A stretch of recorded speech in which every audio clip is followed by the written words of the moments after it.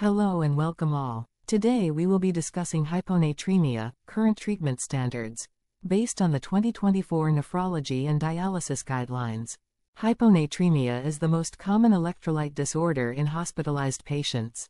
It is associated with increased morbidity, mortality, and hospital length of stay. Hyponatremia can be classified by duration: acute, less than 48 hours, chronic, greater than 48 hours. Classification of hyponatremia. Severity: mild. Serum sodium 130 to 134 mmol/liter. Moderate. Serum sodium 120 to 129 mmol/liter. Severe. Serum sodium less than 120 mmol/liter. Volume status: hypovolemic. Fluid loss, like vomiting, diarrhea. Euvolemic. SIADH, hypothyroidism, glucocorticoid deficiency. Hypervolemic.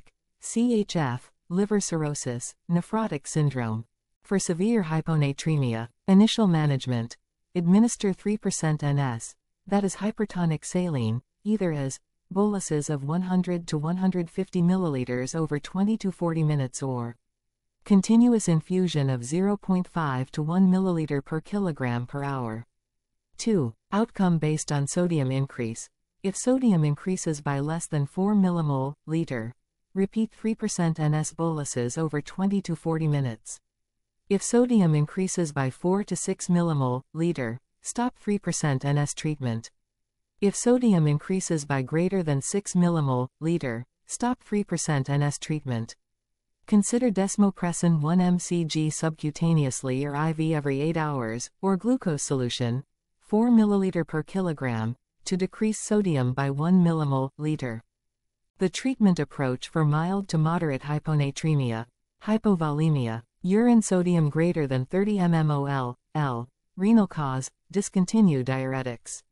If urinary potassium is low, consider fludrocortisone 0.05 to 0.2 microgram per day.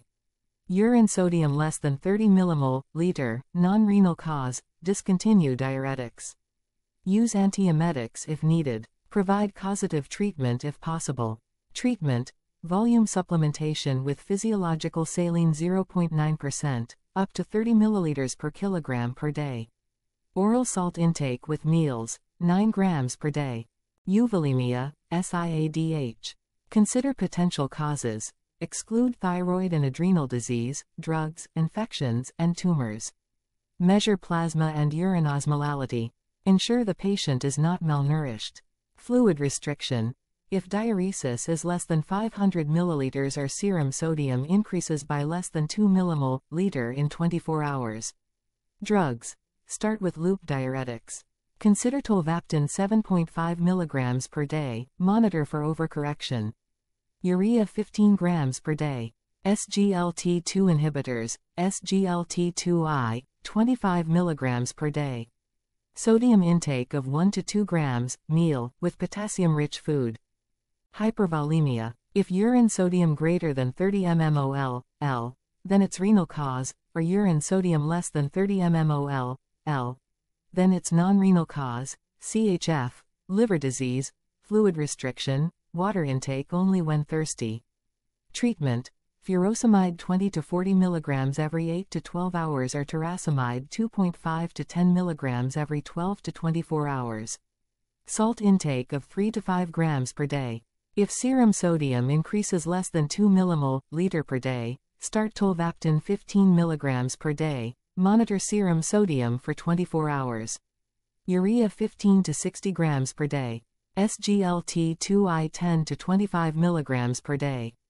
Various pharmacological options are summarized here.